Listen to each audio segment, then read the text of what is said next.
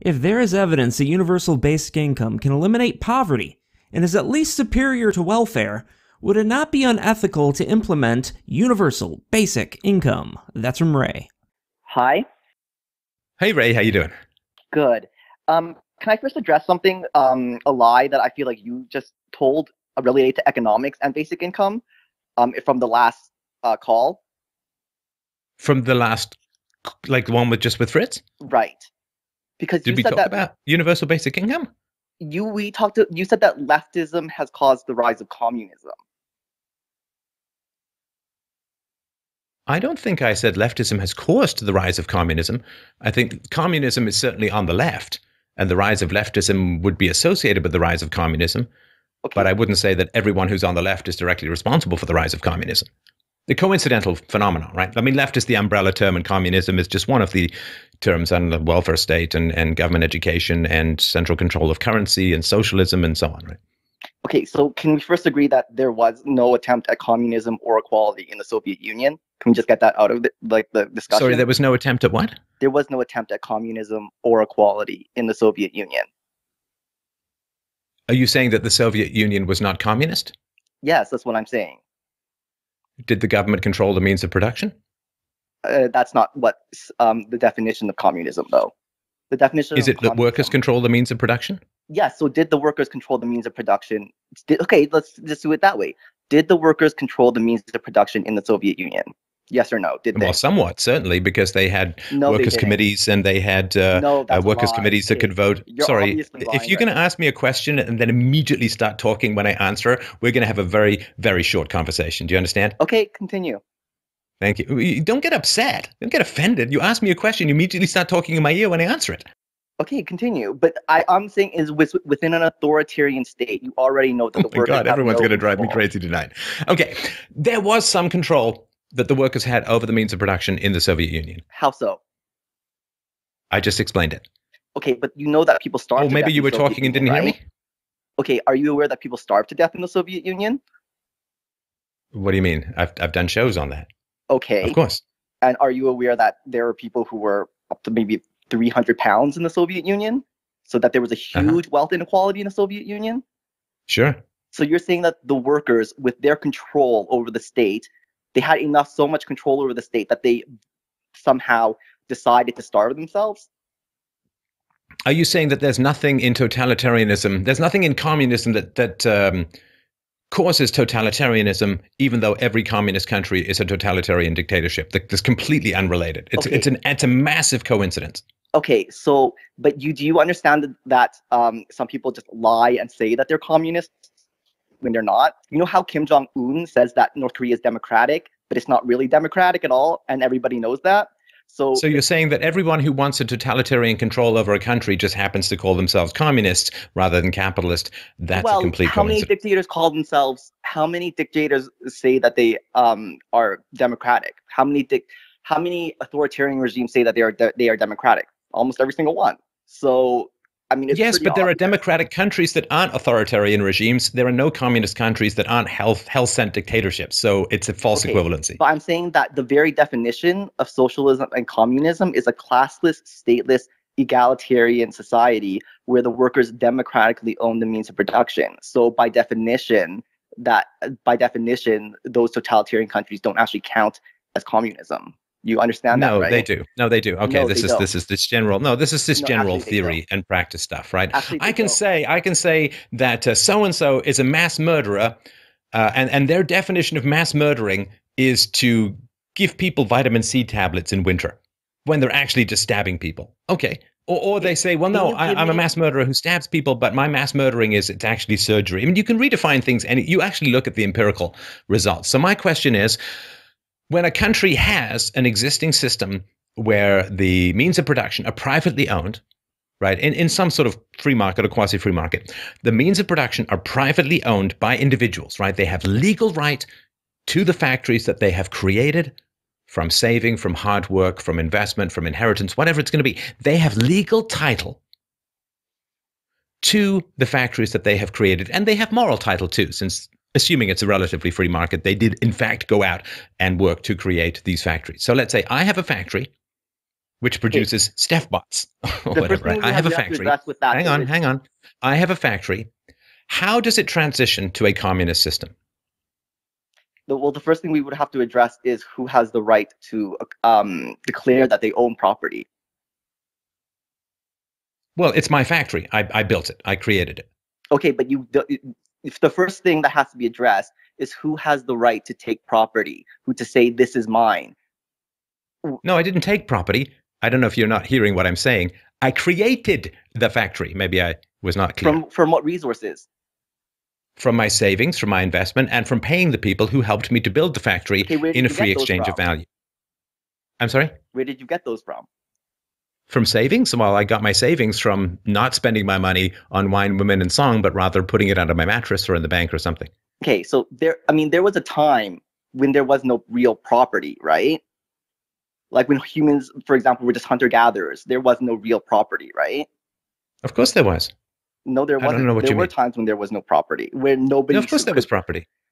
No, you just said it, hunter-gatherer. So if I go out and gather berries, who is responsible for those berries coming back to the camp?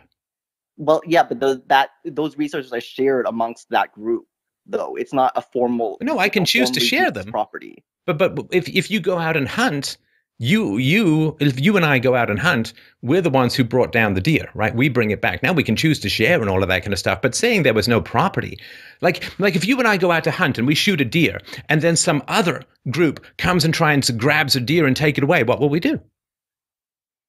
Oh, sorry, can you repeat that? So you and I go out and hunt a deer. Okay. And we use our bow and arrow, we shoot the deer, we kill the deer. Right. And then some other group, from some other tribe, comes and tries and takes our deer away. What are we going to do? Okay, so from my perspective... No. What are we going to do? Tell me what we would do in that moment. Anyways, from my perspective... Tell me what we would do in that moment. In my mind, the material universe is... Now, hang on. Don't fuck the material universe. You and I, look, you can pretend that I haven't asked you a question, but guess what? This is my show. If you don't ask my questions, I'll just move on to the next caller. I mean, that's perfectly fine with me. I got lots of callers tonight.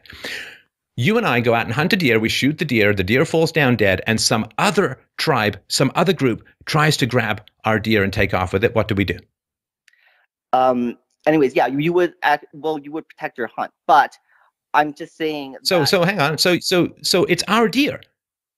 That's a long way from claiming property as in claiming entire land for yourself. You know what I mean? You said there was no property. I just gave you an example of property. You can admit that you were wrong or you want to refine your definition, but don't just weasel out like I didn't say anything. I still technically don't consider that property, though, because that's more. I think property has a much more like legal, formal usage, whereas that's much more of an informal thing that the hunter-gatherers did. You know what I mean? So it's only property if you have a court system? Excuse me? It's only property if you have a court system? I think that it's only property if there is a very strong power enforcing it. So if I, in a primitive society, if I want to eat your arm, you have no right to exercise property control over your arm. I can just cut it off and eat it. You have the right to self-defense, but... Okay, so you can protect your personal property called your own body, right?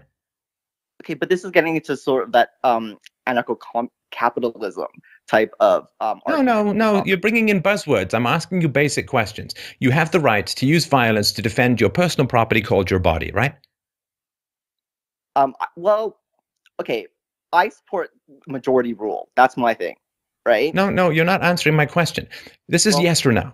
Do you have the right to protect your personal property called your body? In other words, does a woman have the right to say no to a man who wants to have sex with her? My thing is that I support majority rule. So, because okay, you can keep repeating that, and I'll repeat my question once more, and if you don't answer it, I'll move on to the next caller. I'm not being threatening. This is just the reality. I like to have conversations, not somebody just repeating things like a broken record.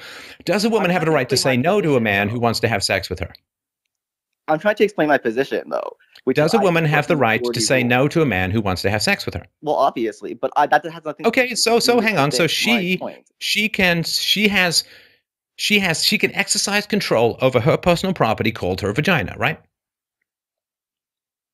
Well, yeah. She controls the use of that vagina.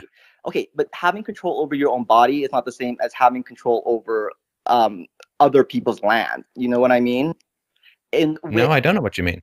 Yeah, well, okay, so I have control over my own body, but that doesn't mean I can steal other people's land. That doesn't. Okay, let me ask you this.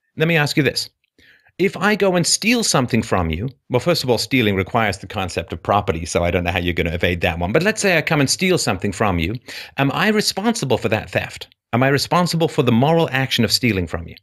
Well, okay, the one type of property that I do agree with is the idea of collective. Okay, no. You stop bringing in collective. You're not answering my question. If I steal something from you, am I responsible for the action of stealing? Well, okay, but let's talk about what is theft, though. What counts as theft? You just said if someone goes and steals someone else's land. So we already understand the concept of theft. So if I come and steal something from you, am I morally responsible for stealing? Am I responsible for the action called stealing? Who stole what first? No. Let's just assume that okay, let me, if you're having trouble with this one, let's go. Let's say that Bob, some guy named Bob, goes and rapes a woman. Is he responsible for that rape? Well, yes. Okay, good. Okay, that's fine. So Bob is responsible for the effects of his actions. He owns the effects of his actions, right? I mean, if Bob rapes the woman, we go and punish Bob because he was the one who raped her. So he's responsible for what he creates, for what he does, for the effects of the actions of his body on the world. He owns what he creates. Now, this is as true of a crop that you've planted and watered and grown. It is true of an unowned land that you have enclosed and you have taken control of and you have cleared and you have planned. You can keep talking. I'll just keep talking until I'm done because it's my show again.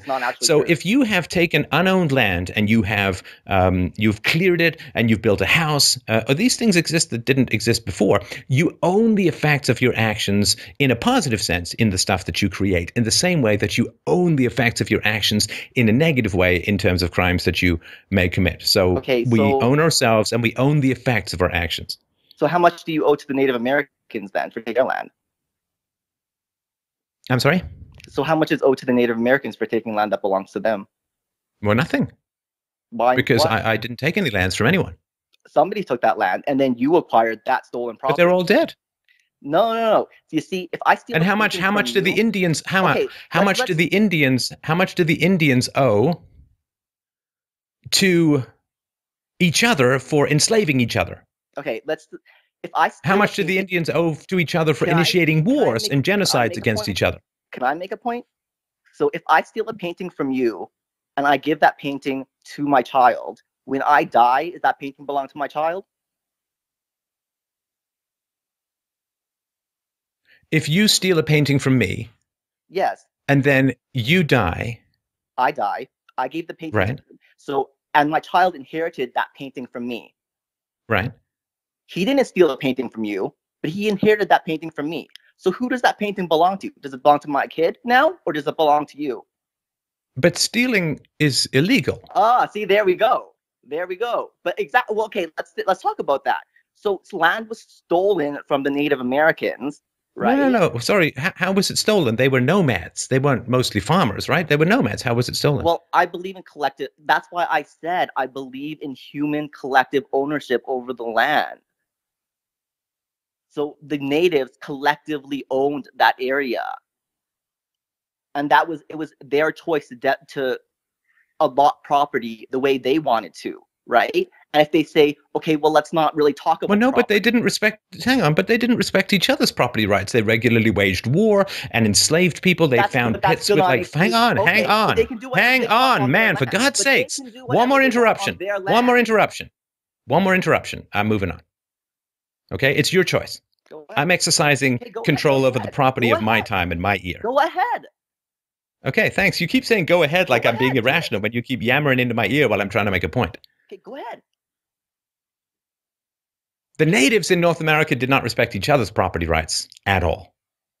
They raided, they took people as slaves, they killed, they found pits with like 500 bodies thrown in with their skulls tortured and crushed and maimed, and they raped, and so they didn't respect each other's property rights, but somehow the Westerners who come over and actually offer value in return for the property and enter into contracts and enter into treaties, some of which were broken by...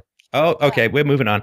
Thanks very much for your call. I appreciate that, but I'm going to have to stick to my word. Let's move on to the next caller.